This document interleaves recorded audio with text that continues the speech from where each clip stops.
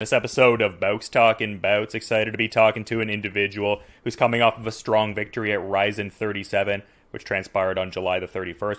Marcos Yoshio de Souza falling in the second round to Daichi Abe, and very happy to be talking to that individual today. How's your day going so far there, man? 安倍先生、今日お時間取っていただいてありがとうございます。前回の試合では素晴らしい、フィニッシュで、試合を終わらせることができましたが、今日の調子はいかがでしょうか？今日も、今練習を終えて、結構バッチリ、もういつでも試合ができる状態で準備してあります。So yeah, I feel great. I just finished morning practice, and I'm prepared to be able to take any offer that comes anytime. Yeah, so, I mean, I would think that based on that kind of verbiage there, maybe a quick turnaround would be desired. Is there any kind of, like, card or particular month that might be getting looked at for the next contest, ideally? 今の安倍選手のこの、返答を聞いて、本当にすぐ試合したいのかなというふうに感じたんですけれども、具体的にはいつ頃、試合したい、例えばどのカードに出たいとかっていう具体的な希望はあったりしますか？具体的にはやっぱその9月でも10月でもいけるんで、すぐにでも試合はやりたいです。I just want to fight as soon as possible. I can jump on that September card if there's a spot. I can fight in October. I just want to fight as soon as possible.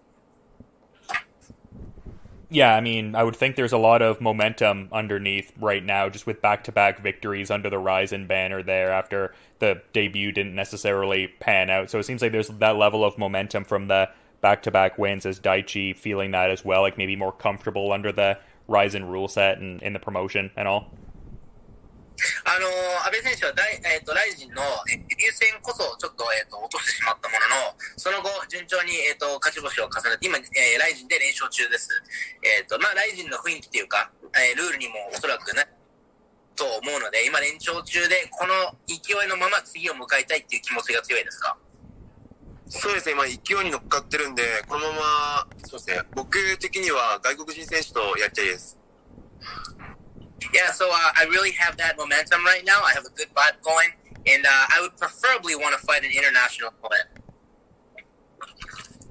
Yeah, it seems like things are opening up more in that regard, just with like certain travel restrictions seemingly more subverted at the very least. Is Daichi noticing that and excited by that, just, getting to compete against the international competition as he was talking about there? 日本の入国に対するその政策の緩和も始まってきているようですし、ライジンにも少しずつ外国人選手がこう入ってきている中、そういう一連の流れが安倍選手のこのモチベーションというか、こう期待値に変わっているっていう部分の実感はありますか？開国しているっていう部分で。そうですね、やっぱり今ちょっと日本でやりたい選手はなかなか見つからないんで、外国人がこれからどんどん日本に入ることによって、ライジンももっともっとウェルター級って階級を盛り上げていければいいなって思ってます。で外国人選手からなんかそのやりたいっていうアピールが来てたんで、その選手でもいいのかなっていう思ってます。So right now, I don't really have any preference to fight a Japanese opponent. Like, there's just nobody I feel like it's worth fighting at welterweight, and so I really want to face international competition, and I think that way bringing in more international competition at the welterweight can put the spotlight on my division in Rizin, which is still, welterweight is still a very slow division in Rizin. So hopefully, they can build the division around me. And I know that some international fighters have already been calling me out, so I can fight that guy. That's curious. Who are some of the fighters that have been calling you out? 今、安倍選手に対して対戦アピールしている外国人選手って具体的に分かりますか？誰らか。ライジンにも出てた、前ライト級でやってたダミアン・ブラウンっていう選手がなんかウェルター級でやりたいって言ってるんで。Yeah, Damian Brown, who previously fought in Rizin at lightweight, he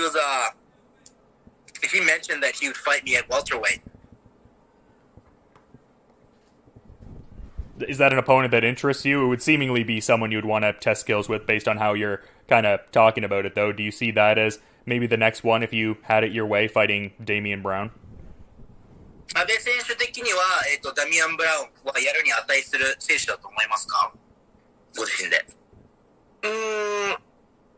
そうですね。強い選手ではあると思ってて、逆に僕は誰でもオファーがあれば受ける形です。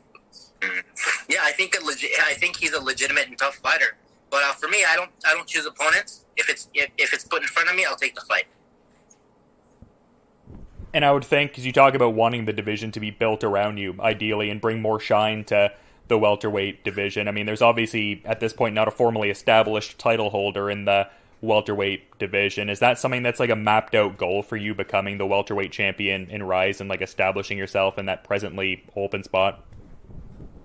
今、ライジンではウェルター級を積極的に組んでるっていう印象はないと思います。そしてその中で選手のさっきの外国人選手を呼んで、ウェルター級をもう少し育てていくっていう、活性化させていくっていう中で、自分がその日本人選手としてそのライジンのウェルター級の中心人物になっていくっていう、ビジョンみたいなものは安倍選手持っていますか？最終的にはライジンのベルトを作ってもらってそのチャンピオンになると、そういうビジョンってあったりしますか？そうですね。やっぱりこれ、ウェルター級ってやっぱ大大会級が盛り上がっていくことによって、やっぱ迫力あってスピードある試合展開ができると思うんですよ。で、その中でやっぱりその外国人を倒すことによって、もっともっと強い日本人がいるんだぞっていうのをアピールして、ウェルター級のベルトも作ってほしいです。So I think the welterweight division has the most appeal in terms of all the divisions. Like, we're big and we're still fast and we're strong and we can finish fights. So I think we have all the assets that it needs to put on entertaining fights. And, if I can continue to defeat international competition, if I continue to win and show the world, show everybody that there's a tough Japanese fighter at welterweight, I think, that will lead to Rizin establishing the division and eventually making a belt, a title. Yeah, it seems like a logical progression for the promotion to go in, especially with someone who has like a championship pedigree, just being a former King of Pancrase champion in that division and a former deep champion at 170 pounds as well. So I would think you'd want to add more gold to the collection. 安倍選手はもうパンクラスとディープのタイトルの保持が出ていますし、ご自身の中ではもっとベルトを集めていきたいっていう気持ちはあったりしますか？ベルトもやっぱり、欲しいですし、やっぱり今日本で一番でかいって言われてるそのライジンっていう舞台で、そこでのベルトが欲しいです、一番に。Yeah, it's definitely the flex and belts, but right now I think Rizin is the biggest promotion in Japan, and it would be great to go after that the belt, the belt for the biggest promotion in Japan. Yeah, and I guess I'm kind of curious too, because like I feel like a lot of headlines came out of your last fight talking about the soccer kick that sort of punctuated the ending kind of sequence there. I've always been kind of curious about training within this kind of rule set. Like, how do you, I guess, go about training whereby you have that positional awareness to, I guess, not get soccer kicked, but I would think it'd be hard like to execute the soccer kicks yourself. Like, how is a training camp put together for competing under the Rizin rule set? 安倍選手は前回の、試合の時にフィニッシュ、パンチからのフィニッシュで、最終的にサッカーボールが入って試合が終わったわけなんですが、サッカーボールキックが入って、ライジンでやるっていうことにおいて、おそらく当然サッカーボールキックが来るっていうものを常に意識しながら戦ってると思うんですが、練習でライジンルールに適用するための練習ってどのように行っているんですか？とっさに出るもんなんですか、サッカーボールキックは。そうですね。僕サッカーボールキックに関しては、練習では本当にそこまではしていなく、もうとっさに出ましたね。はい。普段通りの練習してるだけなんで、はい。I don't really specifically train soccer ball kicks. I mean, it's just something that's very hard to practice. But that soccer ball kick just came, it was a reflex. And I think it was just instinct. I didn't really do any special training for soccer ball kicks. That's fair. In terms of like the specific gym you were training at, though, like where were you getting in work with? Like, what's the regular space you hone your skills there? 安倍選手は普段はどこのジムでこうファイトキャンプをセッティングしますか？僕は今所属はフリーなんで、結構いろんなところに行ってるんですよ。ボクシングはボクシングジム行ったり、で、あと、ゴミさんのジムにも行ったり、で、あとなんかスパーリングだと、なんかネバークイットっていうジム行って、ちょっとウェルター系のパンクラスのチャンピオンとかいるんで、そこでやったりしてます。で、また僕10月頭からまた海外でちょっとまた合宿してこようかなと思ってて、行ってきますね。So basically, I'm not affiliated with one specific gym right now. I'm freelance. So I go to specific gyms for my practices. I go to boxing gym. I go to Gomi's gym. And as far as MMA sparring, I go to a gym called Never Quit, where they have the current pancreas welterweight champion. So I spar with him a lot. I go to that gym. And I am looking forward. I am planning on traveling overseas to get more training internationally in the very near future. Are there any targeted gyms as part of that international training plan? 海外ジムはどこに行くって今目つありますか？クリスチャンのジムがハワイに、ワンチャンピオンシップの今チャンピオンのクリスチャン・リーっていう選手のジムがハワイにあるんですけど、で、そこで、一緒に今キャンプやろうって話いただいてるんで、ちょっと行こうと思ってます。So, I've got an invitation from Christian Lee's gym over in Hawaii, I believe. So, I think I'm going to go over there and prepare with Christian Lee. Just to kind of keep in line with that trend of fighting like world champion fighters, or training with them rather and honing the skills. I mean, you talk about domestically training with the pancrase champion. Is that kind of the logic there with wanting to go to United MMA, training with a one championship title holder? 安倍選手、今ネバークイットでパンクラスの現役チャンピオンとスパーリングしてるとおっしゃいましたし、でも今回のクリスチャン・リーもワンチャンピオンシップのタイトルホルダーあるんですけども、安倍選手の中でやっぱり現役チャンピオンと練習をするっていうところにこだわりがあったりしますか？僕の中で別に誰とやるかっていう練習にこだわり正直なくて、で、自分がやっぱどのような練習しなくちゃいけないかっていうのを常に考えて、正直僕練習場所こだわりなくて、本当に公園とかでも全然練習できちゃうタイプなんですよ。その中でやっぱり自分に見合った選手と練習っていうかなんつうんだろう、いいスパーリングができる選手と練習したいなっていう感じです。So, I mean, I don't really have preferences with who I train with or what kind of title they have. For me, it's more of what kind of training can I do that fits me. So I'm the kind of guy who I don't have to be affiliated with a certain gym, with a certain team. I can train in the park if I had to. And I'm okay with that. So for me, it's not about the titles and accomplishments, but it's more about who I can train with to get the best skill sets that work for me. It's kind of hard to describe, but that's just how I am, and that's my mindset with practice. Yeah, and I'm curious about like the beginning of the martial arts journey there, because I mean, going off of this, I mean, it can go one way or the other with the credibility, but that's why I thought to posit it, I guess. Like I was seeing based on a Wikipedia excerpt that you began training martial arts at 8 in judo. Is that kind of the case? And like what inspired you to, I guess, start training in judo, if that is the case? これ間違ってたらごめんなさい。今ウィキペディアで安倍選手のプロフィールを見て、ここには8歳で柔道を始めたというふうに書いてあるんですが、これってあったんですか？いや、それ間違ってますね。僕小学1年生から柔道始めてるんで、6歳ですかね。わかりました。で、ちなみに柔道を始めようと思ったきっかけ。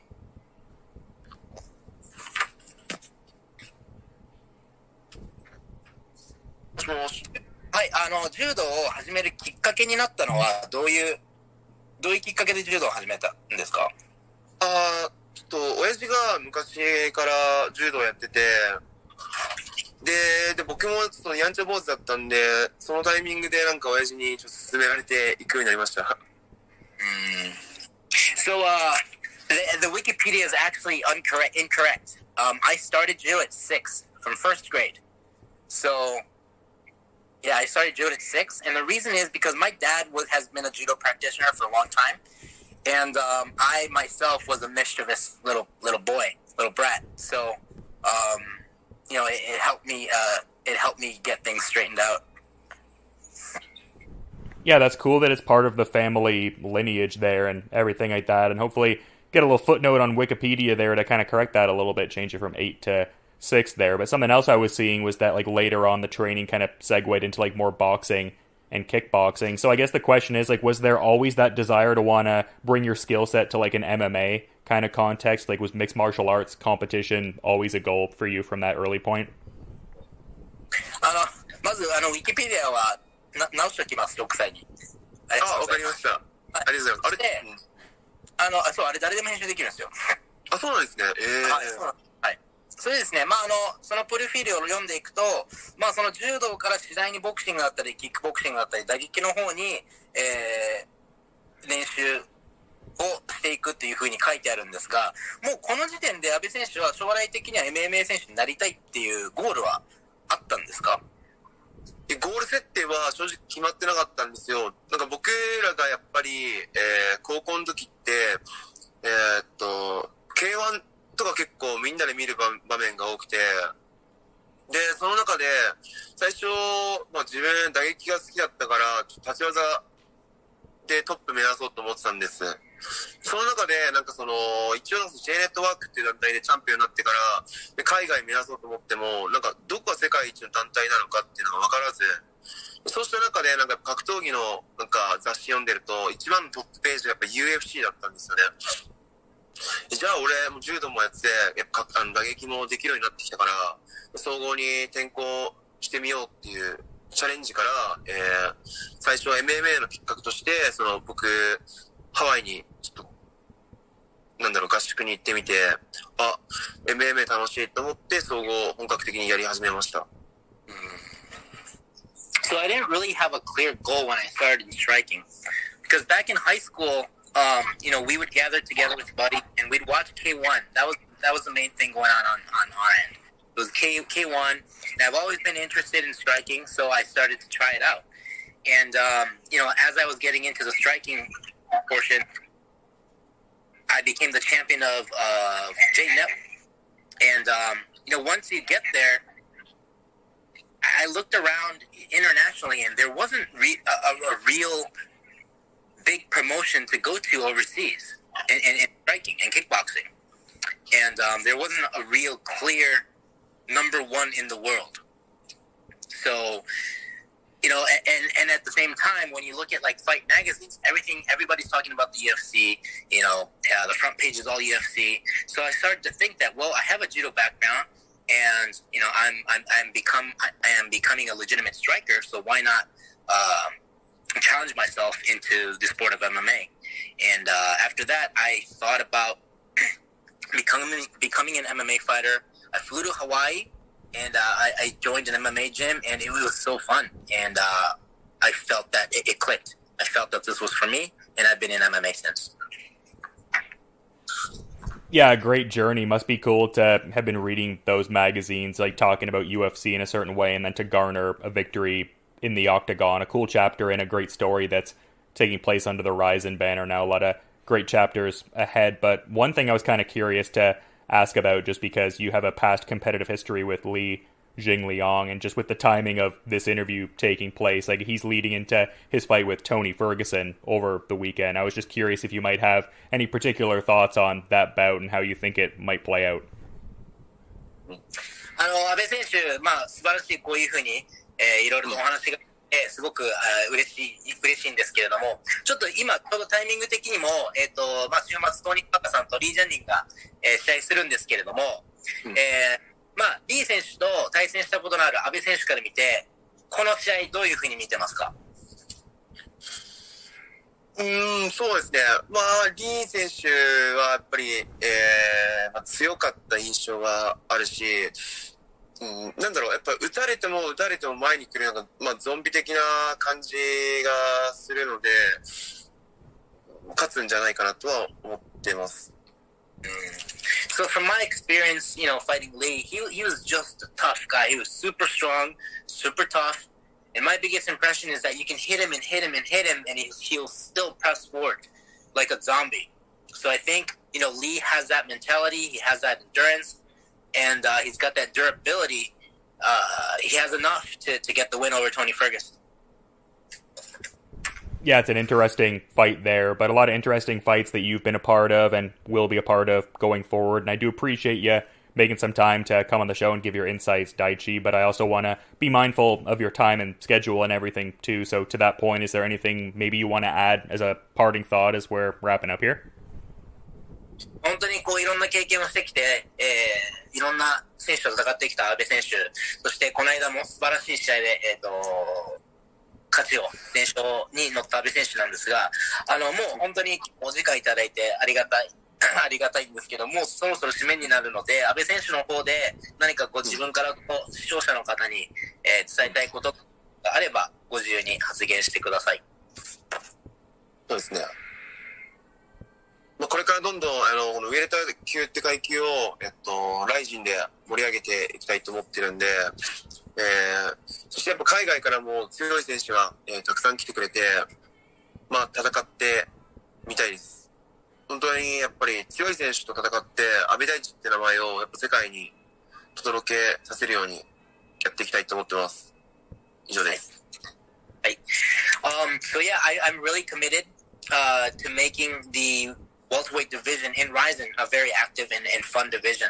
So I really hope to be able to face tough international talent, and I want to beat them, and I want the world to know who Daichi Abe is, and I'm committed to that. So that would be my parting thought. Yeah, well, definitely on track to be doing that. I love the discussion about wanting to fight international opponents, like eyeballing a potential, championship belt in the future. And yeah, a strong year so far with the back-to-back victories in 2022. So like I said, well positioned in that regard. But really appreciate both of you taking the time to help facilitate doing this interview and everything. And just, yeah, thanks so much for the time, Daichi. And yeah, appreciate you coming on after such a great win at Rizin 37. 阿部選手、本当に今年は、素晴らしいスタートで今2連勝中で、まさに本当に外国人選手とやるにふさわしい、年になっていると思いますので、これからも頑張って、トレーニングをして、試合楽しみにしますので、頑張ってください。本日はお時間いただいて本当にありがとうございました。ありがとうございました。お疲れ様です。ありがとうございました。ありがとうございました。はい、すいません。大丈夫です。Okay, Dylan, thank you. Thanks, guys. はい、失礼します。はい、失礼します。